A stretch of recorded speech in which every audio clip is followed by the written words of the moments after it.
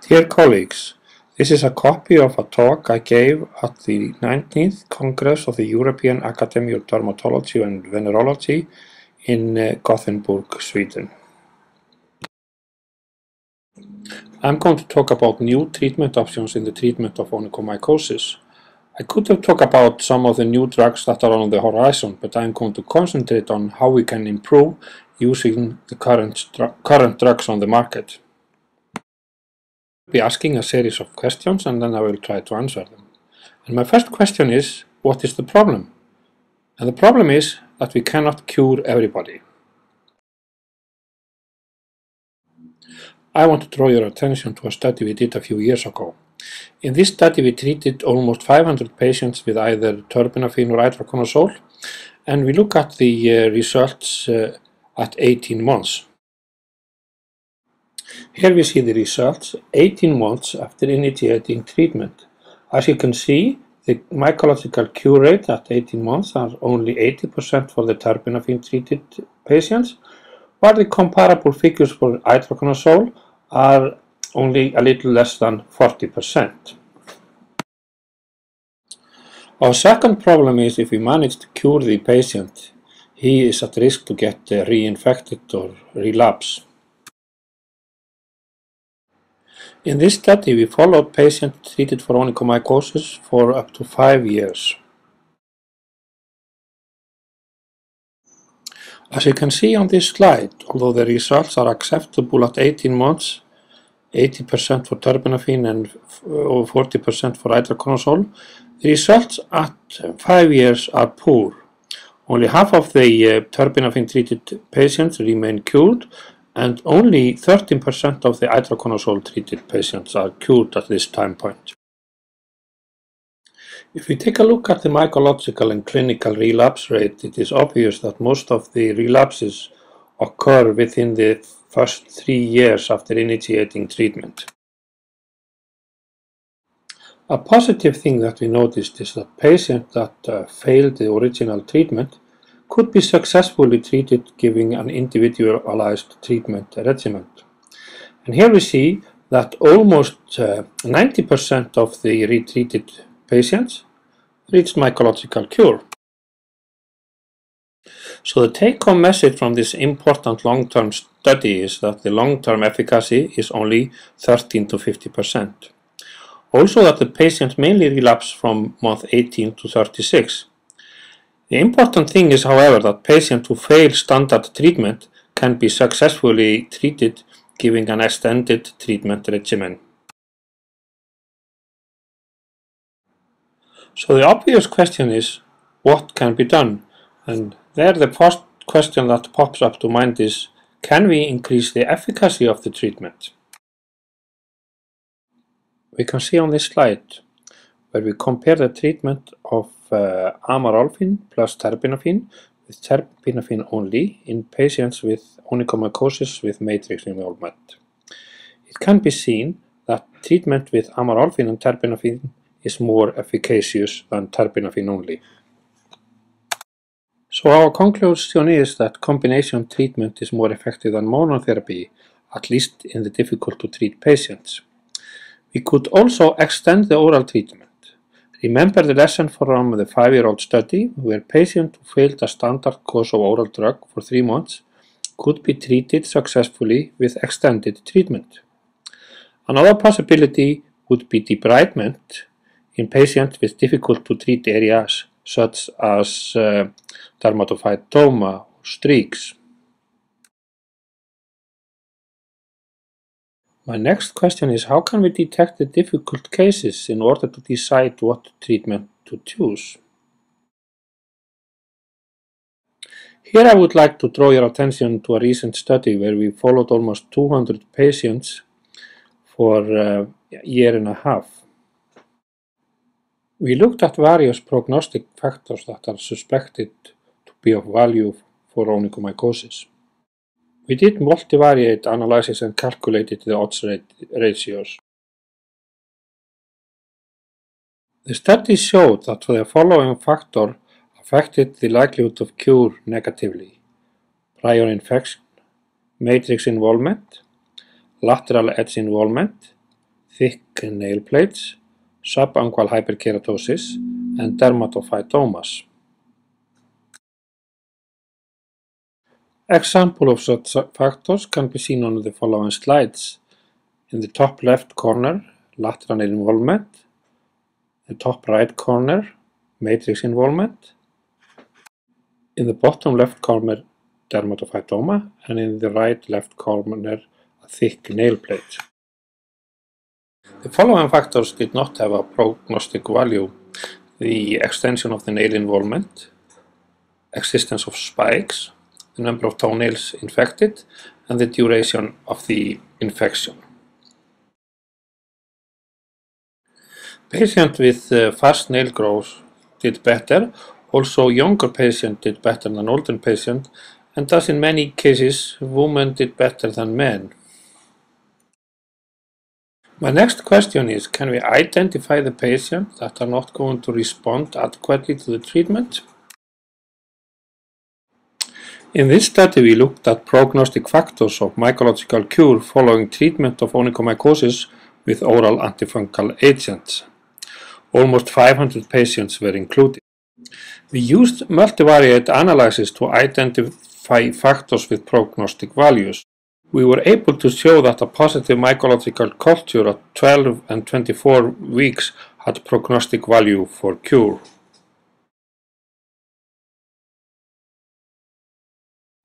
In a recent study from 2010, we were able to confirm these results. This means that if we re-examine the patient at 6 months and the patient has a positive culture, the patient is unlikely to reach cure and can accordingly be retreated at that time.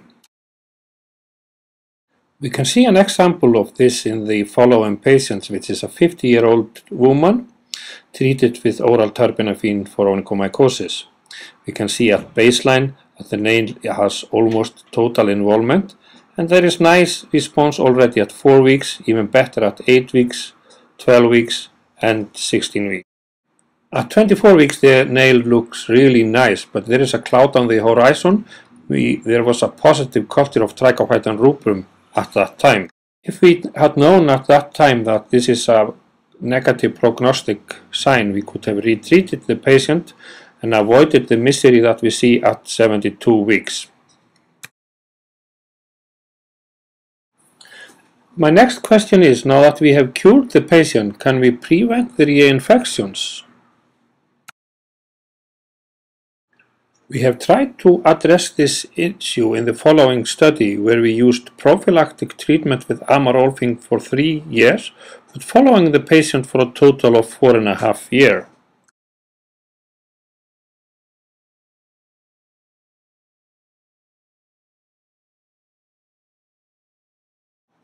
We knew from clinical experience and data from the literature that application of amorolfine nail lacquer every 2 weeks could be sufficient to prevent a reinfection.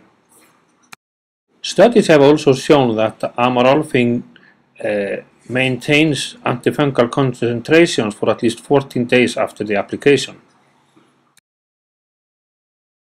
So in this study we included 52 patients already treated with terbinafine and clear of the infections.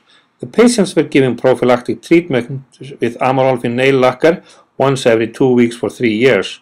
This was an open label study compared with no prophylactic treatment. Here we see a patient treated with terbinafine at baseline for 3 months. The amorolfine prophylactic treatment is started at 18 months and continued for 3 years.